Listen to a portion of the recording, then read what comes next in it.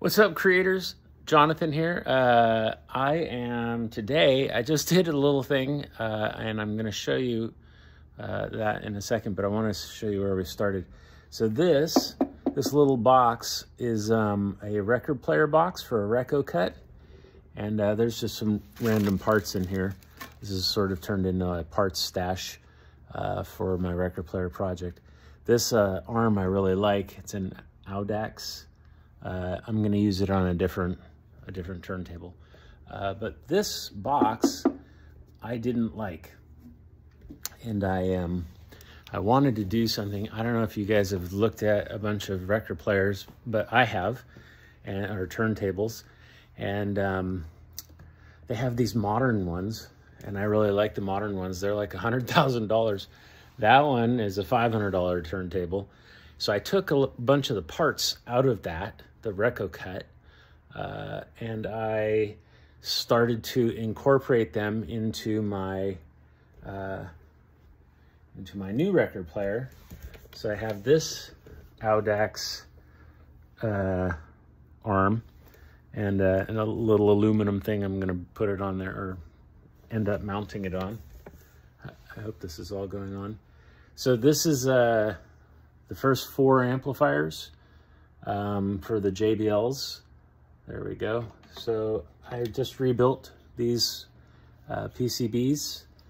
I built 2 of them for tweeters and 2 of them for the D130s. So 075s, the 075s are down there, and the D130s are over there. And I have a D140 for the center, but that's not this record player thing.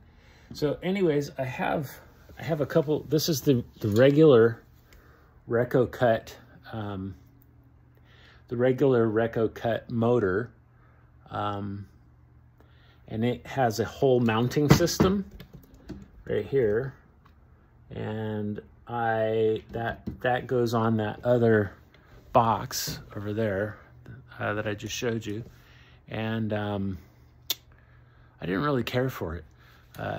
It's really just, it's kind of a challenge for me to be able to build this thing and do something fun. So what I've got going on here is disc brakes off of modern cars.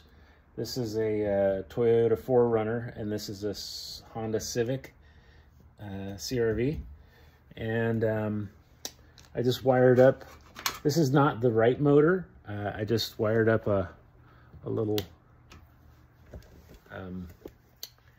thing here so that I could see the thing spin. And I used some tape off of my Ampex. So I just made my own belt. Made my own belt to drive this. Just for test purposes, and then I slid it back. None of this is mounted. I'm just using heavy weight, the weight of the discs, and I basically put a piece of wood. I don't know if you can see under there. I made a piece of wood today and put the mounting thing under there, the shaft. So the shaft from this goes through that, so all of that's still the same, but now it spins. It spins I think too slow. I think this motor came out of a tape machine. It's a universal electric tape machine motor. It's the wrong one, but I sort of was just like, what's gonna fit? What am I doing? So anyways, this is the beginning of the record player / power amp that I'm gonna put all on one board, just for, since it's prototyping. I'm gonna have the power supply over by the motor area over here. I'm gonna watch this back. This looks like a really bad video. Anyways, yeah, that was today. I put together a couple pieces of wood, And then I've just put some extra pieces of wood here just to get my heights right. And just trying to figure out what's working. The next thing I'll do is I'll make some kind of a thing for the exact motor that normally drives the Rek O Kut. And this is a Rek O Kut motor. I don't know. I'm having fun. Yeah, I liked the little tape. The fact that I have the regular belt that came with it, but it's old and frail.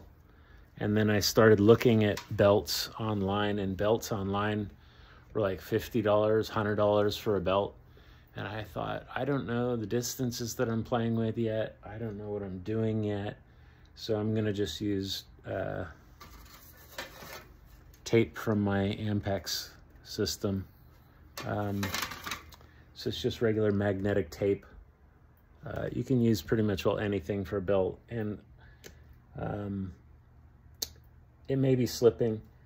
And I have a dial thing, and there's an app you can use to see the speed with the Rek O Kut dial thing. I don't really think I need that just yet because it's blatantly obvious it's going slow. And I've pulled it tighter and seen if that will speed it up some. And it does a little bit, but I don't think it's the right speed. Whoa, it just popped off. So now that it's popped off, I can sort of show you the little thing that I built. I made this little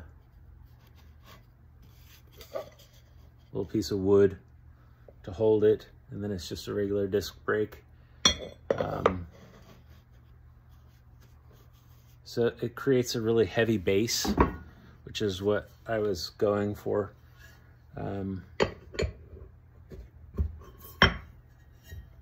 So it's a nice sturdy base there. And when I ran this motor, oh, it's still running. When I ran the motor, I was pretty impressed that it was a high quality motor and it wasn't vibrating at all. And I'm holding it now. It's a little warm, but it's within tolerance, I'm sure. Anyways, that's that. That's my Saturday update. I hope y'all maybe try disc brake turntable system yourself. And I'll keep going on this. It's work in progress. Having fun. Have fun, creators.